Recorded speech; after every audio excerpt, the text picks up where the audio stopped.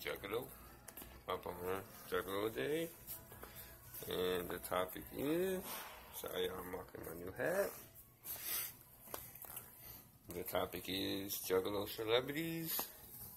Have I had a conversation with a Juggalo celebrity or ran into one? And I got a couple. Sorry, I'm in the sports section at Walmart. But my first interaction was I saw a Rude Boy at Kroger's in Farmington Hills, Michigan, with a whole fucking cart of Faygo. So I said whoop whoop to him and spoke to him for about 10 minutes about his wrestling career and stuff like that, and that was the end with the Rude Boy. And I said much love, whoop whoop, and much kind of love to him, and that was the end of Rude Boy. And my second interaction was with Jamie Madrox at the mall, Lakeside Mall, and FYE. And this was in the Darkness era. They just released Darkness. And I saw him there without no paint.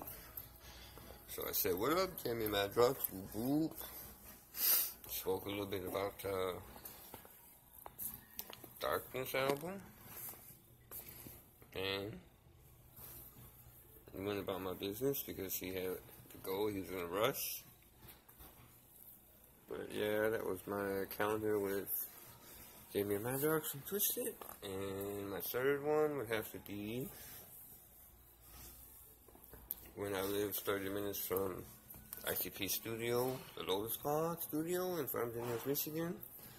I ran into Shaggy Two Dope at 7-Eleven, and he was buying cigarettes.